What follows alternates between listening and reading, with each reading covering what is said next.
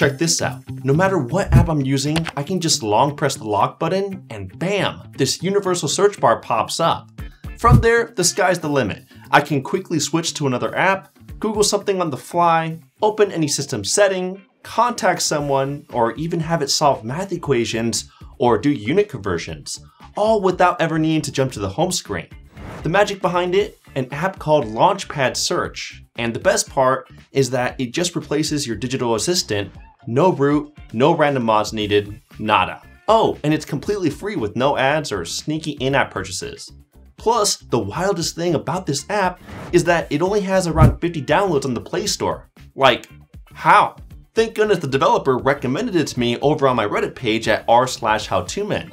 If you've also got an app suggestion, drop it there too. If I pick yours, I'll give you a shout out in the next episode. It's 2025 and somehow most Android phones still have very weak native audio support. Like, most of them don't even have a proper built-in equalizer. Samsung, of course, is the only exception. So for my other phones, I use Echo Equalizer. And yeah, it's exactly what it sounds like. You can crank up the bass, tweak the loudness, pick presets for your go-to music genre, whatever, and it works throughout the entire system for any app, including Spotify, YouTube, TikTok, you name it. No root or mods are needed, and unlike other equalizer apps, this one has zero ads, zero paywalls, and no sketchy permissions. Just a simple way to improve your device's audio quality. And hey, those are just 2 out of the 20 apps that I'm showcasing this month for the best Android apps of April 2025. Nope, that's not an April Fool's joke. I'm actually showing off 20 apps instead of the usual 15. Last month, I told you guys that if the March episode hit 10,000 likes, I'd bump it up to 20 apps this time. And well, you guys delivered, so here we are. And trust me, you're also going to want to stick around to the end because, as always, I've saved the best app for last. Alright, here's another cool little trick that I set up on my phone. Whenever I get a message and I'm just sitting there like, how do I even respond to this? I can just tap on this little icon in the text field and bam, it'll instantly generate a bunch of reply options for me. And I can tweak the tone too, like making it funnier, more flirty, sound like a Gen Z who lives on TikTok, whatever you want. Plus, if you need something even more specific, like the perfect tweet, an email response, or just an Instagram caption, just tell the AI what you're going for and it'll hook you up. And the best part is that it shows up within most text fields that you use. The app is called AInput and it works great. Though, just a heads up, some messaging apps handle it better than others. Instagram, WhatsApp, and a few other apps work more flawlessly than others, so just keep that in mind. Now look, don't get me wrong, Android's built-in hotspot feature is fine, but Delta makes it way better by giving you more control. It adds extra features like letting you limit how many devices can connect, set the exact time of when it should auto shut down if no devices are connected, or you can even hide your hotspot completely so that only people who know the exact name can join. And the developers are not stopping there. They're also planning on adding even more features like usage limits, time connections, and localization features in the future. Plus, it's even open source and free, so why not? The only catch is that you'll need to enable it using the Shizuku app. But don't worry, I'll link a tutorial in the YouTube cards if you need help. Next up, remind me using Call. I know, another reminder app. But this one's different because it doesn't just give you a boring notification that you can easily miss. Instead, it literally calls your phone to remind you of what you need to do. You need to get the milk. It honestly feels like having a personal assistant, and it can come in handy if you really don't want to miss something important. Now, just to be clear, it's not actually calling your phone. The developer just made it look like an incoming call with an interface that you can answer or reject. But that's actually a plus because it doesn't use mobile data, doesn't need the internet, and still works great for reminders. Also, quick side note, only a small percentage of people who watch my videos are actually subscribed. So if you keep coming back for these monthly episodes, why not just hit the subscribe button and turn on the notification bell? Finding these underground apps isn't easy, and every new subscriber seriously keeps me motivated.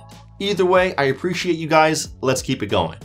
I know you're probably tired of hearing about AI because it's literally everywhere now, but let's be real, it's getting insanely hard to tell whether a photo is real or AI generated. The same thing goes for all the stuff we read online. How do we even know what's true anymore? That's where FakeOut comes in. Just upload any picture and it'll straight up tell you if it's AI generated with a percentage score. You can even type in stuff you read online to fact check it against legit sources. Now, I won't lie, sometimes it draws a blank on certain things, but it works most of the time. Alright, who hasn't been in this situation? You record a perfect video for Instagram and then you realize, oh crap, my license plate is clearly visible. Or maybe your kid ran through the background in their pajamas. Enter PutMask. This thing is magic because it lets you blur out anything in your videos, even moving objects, with zero editing skills needed. You just import your video, and if it's something like a face or a license plate, the app can automatically detect and track it for you. If that's not what you need to track, or it doesn't work as perfectly, you can manually add a tracker and resize it over what you want to blur. Then you can let the app track the item. Then you can hit the icon to enable the blur and see it. And finally, you can export the video within the Export tab. It's that easy. Now, the only catch is that the free version exports at a lower resolution and also leaves you with a smaller watermark in the corner. To remove those, you'll need the full version, which costs $2.49 per month or $30 for the lifetime access. But here's the cool part. I reached out to the developer and he hooked me up with 75 lifetime promo codes for free. If you want one, just head over to my Patreon where you can get it for way cheaper than paying the full $30. Pretty awesome. Okay, let me tell you about this hidden gem I first talked about 3 years ago. It's called AnyTracker, and the reason I'm bringing it up again is because it's just gotten a huge redesign and better features. Plus, I know most of you probably haven't even heard of it before. It basically lets you track the price of anything online. Perfect for those third-party retail websites that don't have built-in price tracking. Just grab the link of the item that you want to track. Then you can add that link within the app by pressing the plus icon and then tapping on website, and then you can paste it in there. Once you hit the enter key, it'll launch the website up. Highlight the price and turn on notifications so you can get an alert when the price changes. That's it. It's way better than Chrome's built-in tracker, which doesn't work for every site out there. Now, the free version is a little limited in how many items you can track, but thanks to the developer, I also just dropped 100 promo codes for it on my Patreon for the Platinum plan, which gives you unlimited tracking and better frequency update tracking. So grab them while you can. This next one is just for Pixel users, so if you're not rocking a Google Pixel, go ahead and skip to the next app. Anyway, if you're running the latest Android 15 QPR beta build, or even Android 16, you've probably noticed Google decided to bury the Do Not Disturb mode toggle within the quick settings under this new modes thing. So now it takes 2 taps instead of just 1. Well, Simple DND fixes that. It brings back the old school 1-tap tile for Do Not Disturb. You're welcome. If you've ever been to a concert, event, or convention, you've probably had to deal with QR codes just to get in. And if you're not super organized, keeping track of them can be a nightmare, especially if you need them months in advance. Well, WearSocials fixes that by letting you keep all your codes in one place so you can easily find them later on. And it's not just for event tickets too. You can create QR codes for your Wi-Fi network so friends can scan it instead of just asking for the password. You can save your Venmo QR code to make splitting the bill easier. You can even generate QR codes for your social media, so people can scan and follow you more instantly. Plus, I even love that the app works with your smartwatch, meaning that you don't even need to pull out your phone to access all of your saved codes. Super convenient. Next, we have InstaArchive, a simple but super useful app that lets you save an Instagram post or story to your phone, even if it's not yours. Here's how easy it is. Just share the post link to the app, tap archive, and then just hit download. That's it. Works like a charm. I know some of you are still waiting for OneUI 7 to hit your Samsung phones. Seriously, what's taking so long? But guess what? You don't have to wait to get those slick new widgets. With OneUI 7 KWGT, you can get that fresh OneUI 7 look right now on any phone. We're talking weather widgets, those cool pill-shaped calendar widgets, the now brief, battery indicators, even some bonus ones that aren't in OneUI but look like they should be. Heads up though, it does cost $1.50 to download, and you'll need the KWGT Pro app to make it work. But good news, I also just reached out to the developer and he gave me 100 promo codes to drop on my Patreon. So there you go. If you've been using WhatsApp for years, you probably have a ton of useless junk stored. Old memes, low quality videos, duplicate images, random GIFs, you name it. And every time you switch phones, it all comes back when you restore your chat history. Well, WhatsApp Cleaner is here to save the day. It lets you sort through your WhatsApp files and lets you delete all the unnecessary ones and even check which files are taking up the most space. Plus, it's completely free and open source, no catches. Another one that makes cleaning fun is Sponge. It's like Tinder for your gallery photos. Swipe right to keep, left to delete. I know where you're thinking, that's gonna take forever. But trust me, seeing each photo full screen makes it way easier to decide what stays and what goes. It's surprisingly satisfying too. Don't knock it till you try it. If you're always keeping an eye on your data usage, you need to check out Data Monitor. It's my go-to app for tracking both Wi-Fi and mobile data usage. It shows you your weekly data in a simple graph. It tells you which apps are being data hogs, looking at you, Spotify and Instagram, and even gives you a home screen widget so that you never go over your limit.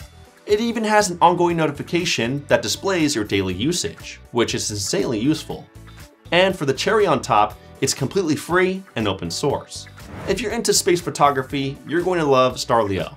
It basically grabs all of NASA's official latest space photos, which they have on a website, and it lets you add them as a wallpaper on your phone.